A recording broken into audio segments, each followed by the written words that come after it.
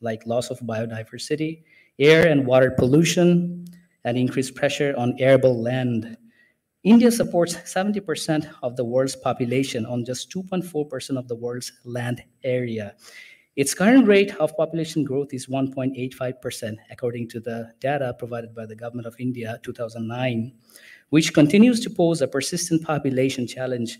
The growing population poses some serious environmental threats. More people means less forest, water, soil, and other natural resources, but more waste, pollution, and greenhouse gases. And now I would like to humbly request our panel discussants for this panel discussion, Ms. Reva Malhotra, Communications Consultant, India, to come up on stage and take her seat. Ms. Reva Malhotra, a round of applause for her, please. We also have Ms. Aisha Dasgupta, British High Commission, Nigeria. I'd also like to invite Ms. Aisha Dasgupta to come up on stage and take her seat. A round of applause for her as well.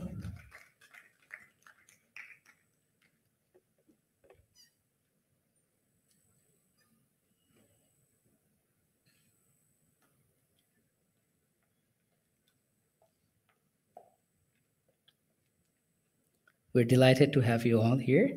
So now I would like to humbly request Ms. Reva Malhotra to start the conversation. Thank you. For you. Thank you. A very good afternoon to all present. I would start with a quick introduction of our esteemed panelist, Dr. Aisha Dasgupta. Aisha Dasgupta is the Demography Advisor at the UK Foreign Commonwealth and Development Office in Nigeria. Trained as a demographer at the London School of Hygiene and Tropical Medicine, she'd previously worked for Mary Stopes International, Columbia University, and the United Nations. She has an interest in fertility, family planning measurement, and the population-environment consumption nexus. Lady Dasgupta is a retired teacher and psychotherapist with a special interest in children, adolescent, and young adult mental health and well-being. She was on the board of management of EMANS, a charity focused on supporting homeless men and women with training and accommodation. She draws, paints, and is also a creative writer. With a lifelong passion in gardening, if you don't find her at the High Commission, she can be found rewilding her gardens in the South Cambridge. May I request the tech team to start the presentation?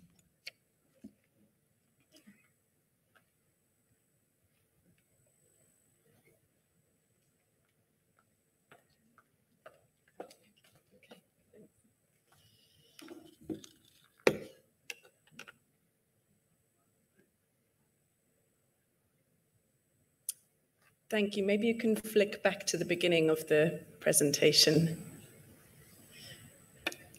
Well, good afternoon, everybody. It really is an honor and a privilege for me to be able to join you here today. And special thanks to the Balapara Foundation and to the university for including me, because I'm neither an ecologist, nor am I'm neither an ecologist nor an economist. I'm in fact a demographer. So I'm interested in the role that population plays in some of the issues that we've been talking about today. I'm with the British High Commission based in Nigeria. And Nigeria really stands out as different even compared to other countries of sub-Saharan Africa. The last region to be going through the demographic transition, meaning the change from a situation of high fertility and high mortality to a situation of low fertility and low mortality, the countries furthest behind are concentrated now in sub-Saharan Africa. And even Nigeria stands out as exceptional within sub-Saharan Africa. And this really is in contrast to a country like Bangladesh, which has really been the success story from a demography perspective. A country that some decades ago went through an incredibly quick demographic transition, thanks in part to a very impressive family planning program. So I'm going to talk about the Sub-Saharan Africa experience with a particular focus on Nigeria. So let me see how I can advance. Okay. So Nigeria, here we're taking a look at the map of Nigeria in West Africa. It's Africa's largest democracy and economy, and today is the world's 6th most populous country. And projections suggest that by the middle of the century, it will be the 3rd largest country globally after India and China. It's very diverse within Nigeria, different ethnic, cultural, and linguistic groups, with serious disparities in wealth and human development, with the northern states lagging behind. The significant structural challenges: corruption is pervasive, the oil is benefiting really just the elite. But younger Nigerians are increasingly dissatisfied with the status quo, which really culminated in the End SARS movement of a couple of years ago. So with the demography perspective, I wanted to pull out a couple of key projections for Sub-Saharan Africa, that's the lower bars, and Nigeria, the upper bars. And red shows the situation today, and blue, the projected situation for 2050. And what's projected is really a substantial growth in the total population. So for Sub-Saharan Africa, it's projected to grow from around 1 billion today to around 2 billion by the middle of the century. And for Nigeria, well, no one really knows the current population, but let's call it somewhere around 200 million people today, and projected to reach somewhere around 400 million by the middle of the century. Fertility, so why are we projecting that increase in population size? It's really all because of high fertility, which is the main driver of that growth in population. So in terms of the fertility rate, which is the average number of births per woman, in Nigeria is still experiencing well over 5 births per woman. And who knows, really, it all depends how quickly the transition happens. But let's assume that it will be roughly around 3 births per woman by the middle of the century. And it's also projected that there'll be some increases in life expectancy.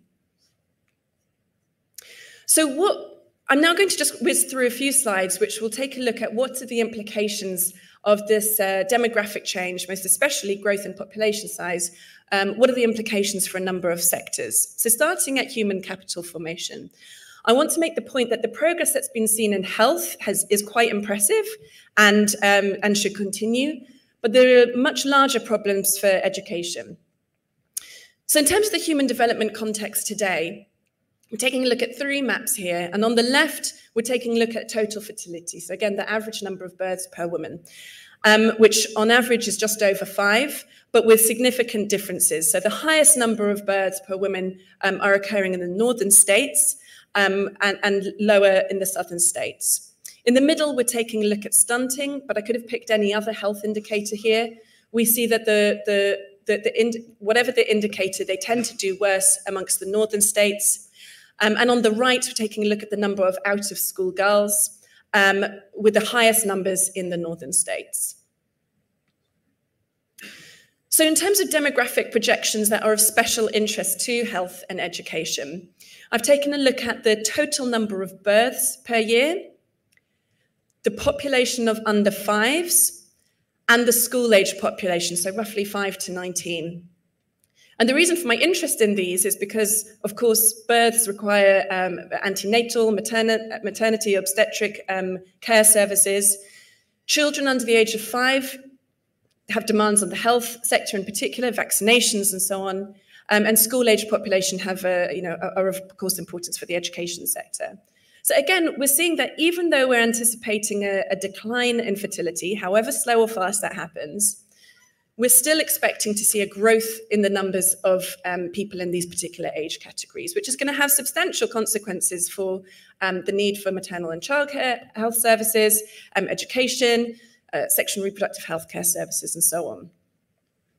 So trends in under 5 mortality since the middle of the last century, we're taking a look at Nigeria in green and Sub-Saharan Africa as a whole in purple.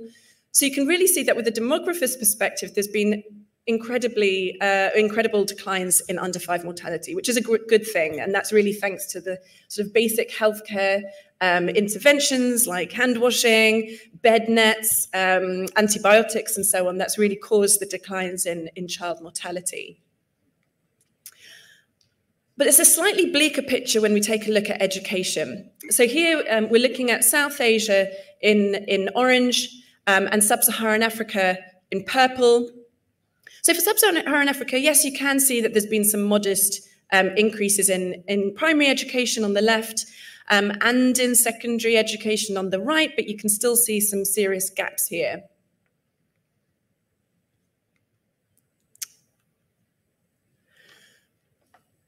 But the number of teachers that would be needed to achieve universal primary and secondary education in Sub-Saharan Africa by the end of the SDG period, so by 2030, is going to be quite substantial. So in order to achieve universal primary education, Sub-Saharan Africa would need over 6 million additional teachers. And in order to achieve universal secondary education, Sub-Saharan Africa would need nearly 11 million teachers by 2030. So, I mean, within just a handful of years. But just to try and match population increase, so even forgetting trying to achieve anything about universal education, so just to sort of match the population increase, the number of primary school teachers would need to increase from today's 4.6 million to over 7 million teachers by 2050. And for secondary school teachers, it would need to see an increase from 2.9 million to 4.9 million teachers by the middle of the century. So it's just trying to make the case that there's going to be this massive race to try and keep up with the growth of population, let alone try and make any dent on universal education. And what of quality? So here these charts are taking a look at the percentage of teachers that are fully trained, so are qualified teachers. And we're taking a look at trends by region since 2000. And the purple lines, which are the bottom lines, are looking at Sub-Saharan Africa. And what we're seeing both for primary on the left, but also for secondary school education on the right, is you're seeing really a decline in the proportion of teachers who are actually qualified. And it's really speaking to the fact that there's this increase in use of contract, unqualified teachers that are being used. So this is really sort of making the case that, while there's the race to try and provide enough teachers for the growth in population, it's likely that there's going to become an even further cost to quality education. We already know that the quality of education, the quality of learning outcomes is very poor, with high numbers of children, of those children who are attending school, still coming out illiterate and without the sort of learning outcomes that we'd wish to see. So now taking a quick look at the impact of population growth for employment, livelihoods, and urbanization. So in Nigeria, there's already high unemployment levels, roughly around a third, of which the highest burden is amongst youth. Taking a look at the group, the population group of roughly 20 to 64, it's projected to increase from today's 89 million to just shy of 200 million by the middle of the century. So massive growth in the working age population.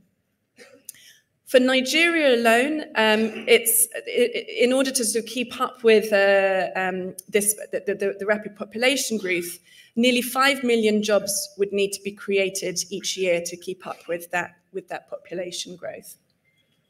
There's also a trend in Sub-Saharan Africa towards urbanization. So each year, there's an additional 27 million people living in urban areas in Sub-Saharan Africa. And for Nigeria, the proportion urban is around half today, but by the middle of the century, it's anticipated to be around 2/3. So I guess, the urban areas are likely to sort of, that's where there may be more economic opportunities, but will sectors like manufacturing sectors be able to race to sort of keep up with that growth in population? This map on the right with these circles, this is taking a look at urban populations. So the size of each circle is the urban population. So you can see, I'm not sure if I can point. No, I don't think so. But you can see on the left, the largest circle is for Nigeria. So that's the urban population. But the darker orange color there is the proportion of the urban population that's living in slum conditions. So you can see that for Nigeria, already 2/3 of the population that are living in urban areas are living in slum conditions. So with this increased urbanization, we can really anticipate that the pressures from population growth in urban areas are really going to be relentless. And what that means in terms of things like conflict and violence and social cohesion, there'll be some serious consequences there. So now moving to food security and what will be the sorts of challenges in feeding populations that will roughly double in size. So the prevalence of undernourishment in Nigeria and in West Africa is just over 14%, and it's thought to be rising. 3/4 of Nigerians are relying on agriculture for their income. But productivity is quite static. So the yields per hectare are static. And this is really because of inadequate input use, so lack of hybrid seeds, lack of fertilizer. And most agriculture and food crops are still tend to be rain-fed. So in sub-Saharan Africa, 97% of food crops are rain-fed and not irrigated. And in parts of sub-Saharan Africa, up to 20% of cereals are still imported. So I've put here that further extension of cultivated land might be possible in some countries, so potentially Democratic Republic of Congo, Mozambique, Angola. But limits have been reached in many, and with what environmental consequences if there were to be further extensions? So can sub-Saharan Africa more than double the food availability in the next 30 years? I think the key point is that there's need for productivity improvements rather than any further expansion of land under cultivation. Some of the constraints might be remedied. So, for example, infrastructure and improved storage and markets, so particularly cold storage and water capture and storage and so on. But the current agricultural practices and the growing agricultural rural population is leading to an overexploitation of fragile land and further soil degradation and erosion. Farm sizes are likely to become even smaller, making it harder for producing enough crops for selling. And some of the challenges as well around insecurity of tenure, of land tenure, is making a sort of a disincentive to invest in longer term improvements. So environment, and I want to talk about the global versus the local perspective. So Africa's current contribution to global climate change, of course, is negligible, but potentially has a larger impact in the long run in the future from both in population and in consumption. The growth in the rural population and the need to more than double food production has serious consequences for environment and biodiversity at the local level, most especially for consequences for the future people living in those areas. So the key point will be around raising yields rather than extending land under cultivation. I know that some speakers have already spoken about the concept of the ecological footprint and the estimates coming out of the Global Footprint Network. Nigeria, in fact, while having a very low per capita impact, in fact, is the 18th largest total ecological footprint globally, in part because of the large population size of Nigeria. I also just wanted to make a few comments on the linkage between population and a conflict, because this is becoming an increasing issue for Nigeria, and even in the couple of years that I've been based in Nigeria, I've even seen a change. So, of course, violence is triggered by many factors, political, economic, and so on. But I do want to make a small point around the role of population. So the combination of both rapid population growth and environmental degradation, food insecurity, and the increased competition for resources is likely to see an increase in the risk of conflict and in anti-government sympathies. So in Nigeria, one of the sort of issues that's sort of ongoing is this conflict between farmer and herder pastoralist communities that's been seen. Instability and conflict used to be concentrated really in the very southern states, but also in the northeastern states, around Boko Haram, now Islamic State of West Africa. But that instability is now sort of being seen in other parts of Nigeria as well, including the northwest, which is really an emerging crisis.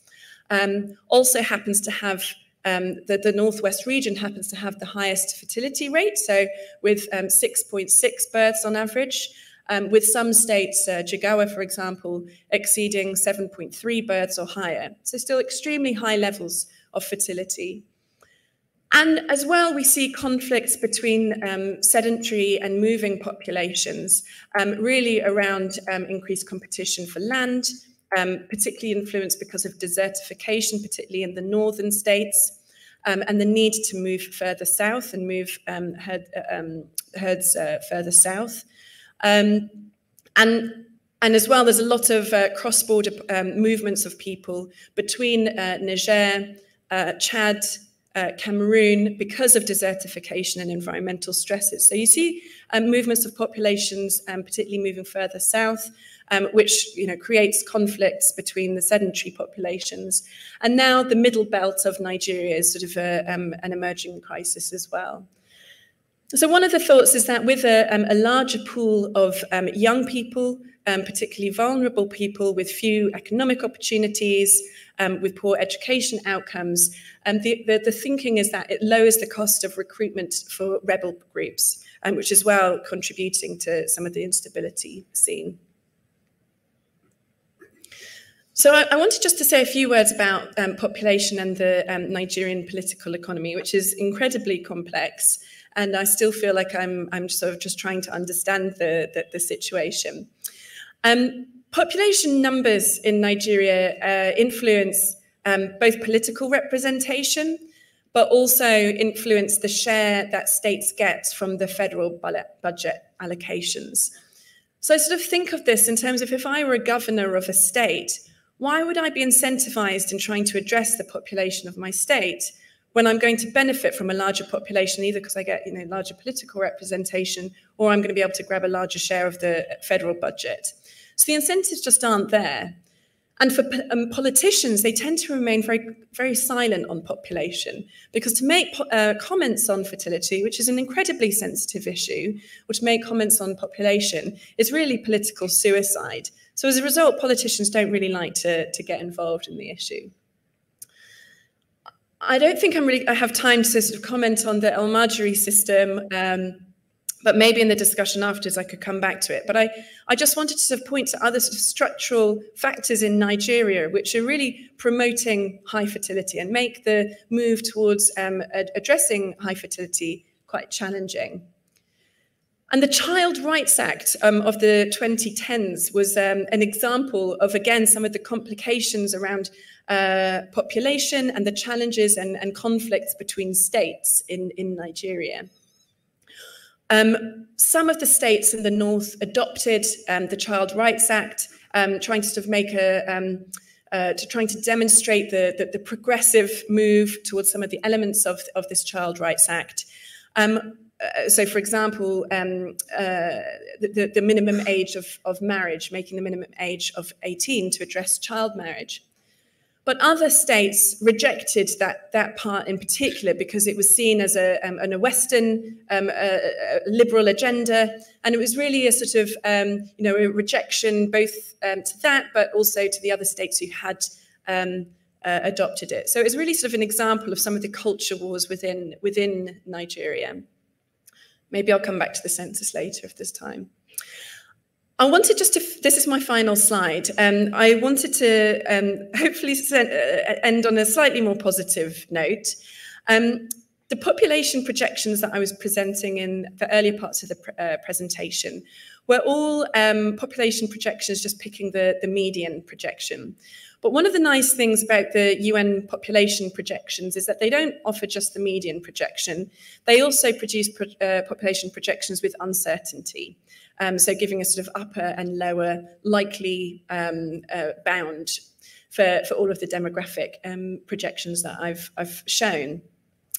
And one of the ways that I like to think about that uncertainty, and I should say that uncertainty is all driven by, it's all explained by the examples of countries that have gone through demographic transitions and understanding what those patterns of both mortality decline and fertility decline look like. So the examples and experiences of a country like Bangladesh and many other countries in Asia and Latin America and the Caribbean are informing how the transitions of sub-Saharan Africa might look like.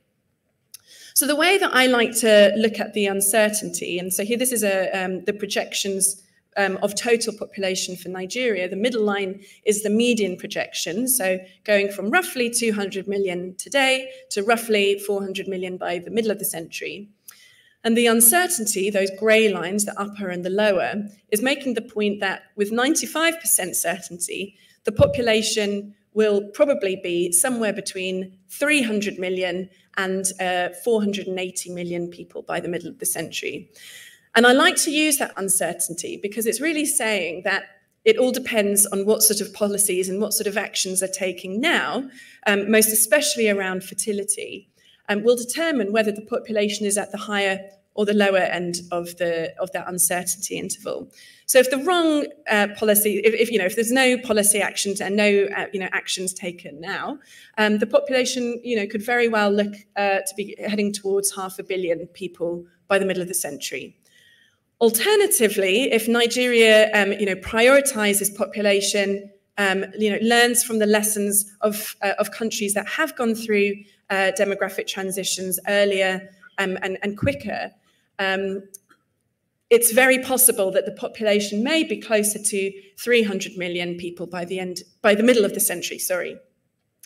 And likely, I hope my presentation as well has tried to make the point that whether the population hits the lower or the upper end of that uncertainty interval is likely to have consequences for all of the sectors that I've covered. So let me stop there. Thank you.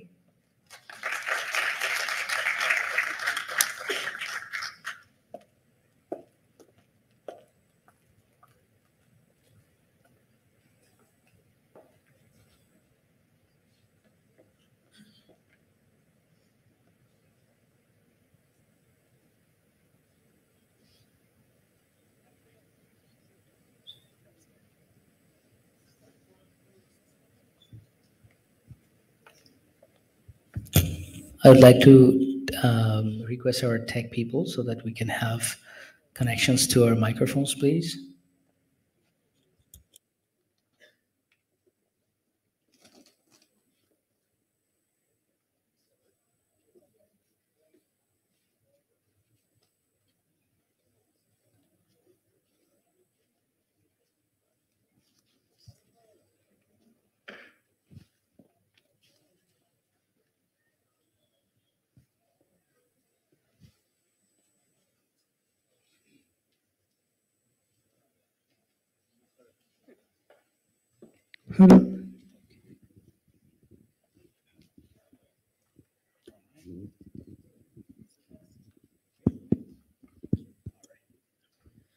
Thank you, Dr. Aisha, for such an insightful presentation.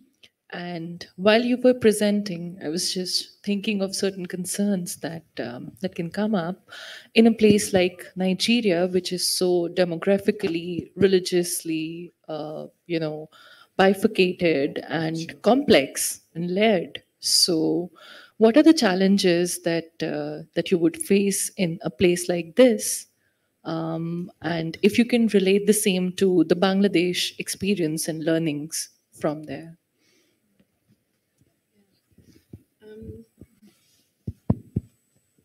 I mean, Nigeria is incredibly diverse. Predominantly Muslim in the north, predominantly Christian in the south. And I mean that's sort of a broad summary, but it's not quite like that. But also with Christian populations in the north and Muslims in the south as well. So yeah, incredible diversity throughout the country. But there are a number of commonalities as well. And one commonality that I would point to is that despite the sort of statistics that I've described, there is still an incredibly high, what I'd call unmet need for family planning. So, you know, very large proportions of women are not using contraception, but don't wish to be pregnant or don't wish to have another pregnancy. And you know, this is a neglected area, and you know, really speaks to the importance of family planning and the need for family planning programs in Nigeria. So there's roughly around 10 million pregnancies a year in Nigeria, and it's estimated that around a quarter of those are unintended.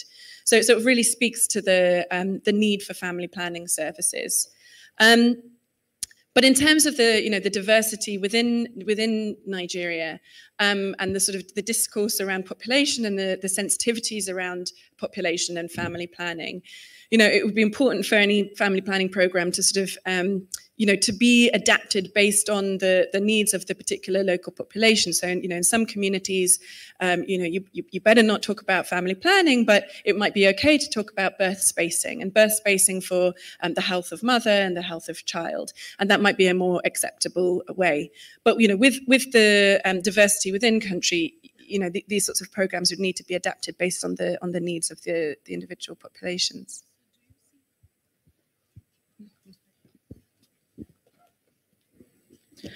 Do you see any shared opportunities and challenges with Bangladesh? Because often these countries are compared in terms of the crisis that they're undergoing. And Bangladesh has definitely made a headway with many of them at a policy level and at an opportunity level. So your comments on that? Yeah. I was actually just taking a look at the population projections for both Nigeria and Bangladesh and sort of looking at some of the similarities and differences. And one thing that struck me is that actually the population was actually the same in for Nigeria and Bangladesh not that long ago. It was only 15 years ago that the population size was the same. Whereas for Bangladesh, you know, which has gone through you know, an incredibly quick demographic transition, the population for projections for Bangladesh looks so different when I then take a look at the population projections for Nigeria. So whilst having a similar population size not that long ago, you know, Nigeria is just you know, is still growing incredibly quickly.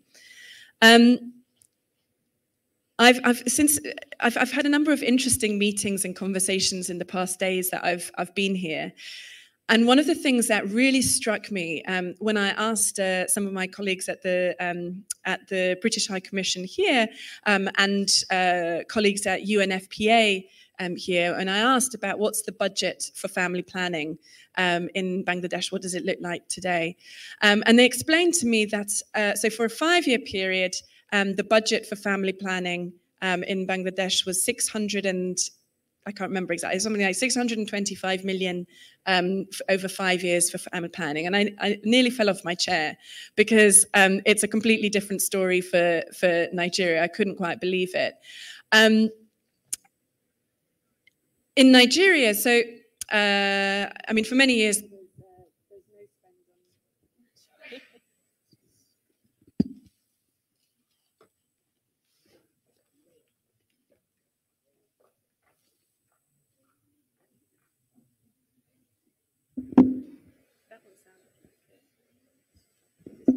yeah, that must work.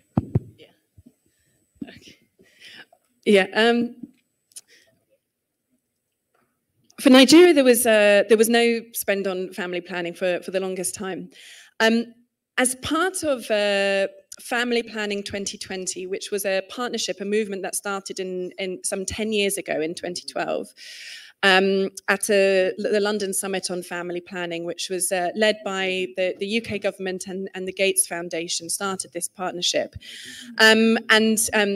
It included commitments both from donor countries and a number of countries globally to family planning. And at that point, the UK started sort of an annual spend of roughly £3 to £4 million per year on family planning, which leveraged financing from the Nigeria government, which then started committing to family planning. So for a number of years, there was around $4 million per year spent by the by the Nigerian government on family planning commodities. But sadly, that sort of gone down. This most recent year, 2022, in the health budget, so the total health budget, not only was there zero for family planning, the family planning line in the budget didn't exist, so it wasn't even there. So when I hear of 625 million over a 5-year period spent on family planning in Bangladesh and compare it to the Nigeria situation in terms of what it looks like in commitment to sexual and reproductive health, it's just it's quite stark and quite depressing. But yeah, I mean, let me just finish then with a final thought in terms of the opportunities between the two. We have a small program in Nigeria, a demography program that we work closely with the World Bank on, which is around capacity building on demographic issues with predominantly with the government of Nigeria. So advocacy activities and capacity buildings and supporting the Nigerian ministries to work together, ministries that relate to the demography agenda, so be it health or education, the women and so on. One of the activities, well, there's been a number of activities under it, including trainings for journalists and those working in the media to be able to better report on issues of relevance to demography and population. So this is one of the activities that's been going on. But one of the ambitions under this demography program that we have is to put together a delegation from Nigeria to come on a study tour to Bangladesh. That's interesting. I think the idea is really to sort of learn from the experiences of a country that is really the poster child in terms of demographic transition.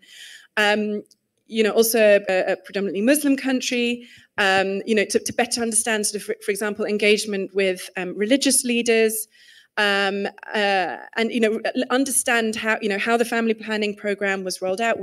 Why was population taken seriously? What did the communication activities look like? I understand that TV, radio shows played an important part. I think those lessons will be quite valuable for a country like Nigeria, which is, still in the early stages of the demographic transition. Maybe it won't look quite the same. Maybe it won't be radio shows or TV programs, but Nigeria has Nollywood is huge, and social media influences maybe the sort of communication channel. I don't know exactly how it might look like for Nigeria.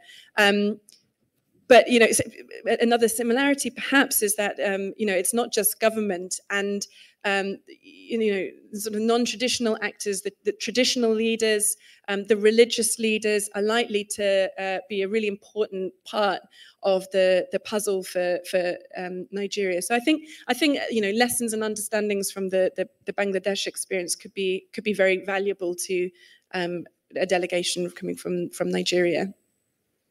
Great. I guess if we have to summarize, then it has to be around budget allocation, taking all stakeholders into consideration while formulating a policy and contextualizing it. And of course, a very significant part is relaying the right messages through the right medium. And that's where the role of communication also steps in. Thank you, Dr. Aisha. Due to paucity of time, we'll not be in a position to take up questions from the audience, but feel free to catch her offline and speak to her. Yeah. Thank you.